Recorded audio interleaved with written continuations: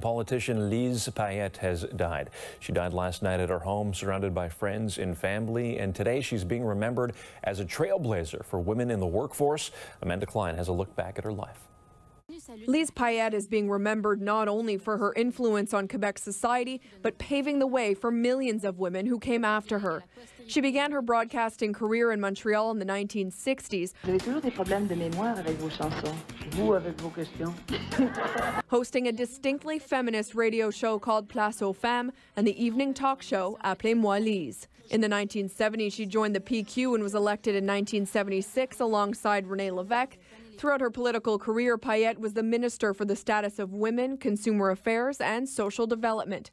She amended the Civil Code, giving women the choice on whether to change their last name after getting married. She implemented Quebec's first no-fault car insurance and replaced La Belle Province with Je me souviens on license plates. She was a maverick of sorts.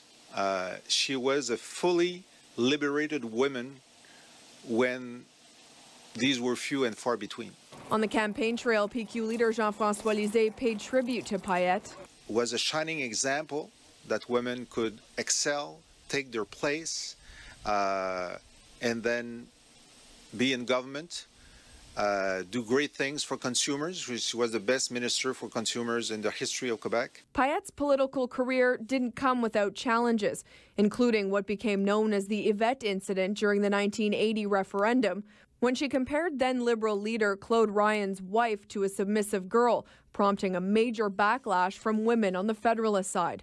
She left politics a year later. When she saw the result of the referendum, she was there to make Quebec a country. And I think she said, well, I did what I had to do. It will take too long for me. But for many, her most lasting influence is the trail she blazed for Quebec women. She was also a leader of the feminist movement. And she's also the one that introduced public and auto insurance in Quebec. I think she was very successful to make sure that women were able to take their place on TV and in our society. Giuseppe says regardless of whether you agree with her politics, today's leader should take a page from her book. Don't be afraid of proposing great changes instead of just trying to gain votes. Her legacy, says Giuseppe, inspiring others to stand by their convictions. Amanda Klein, CTV News.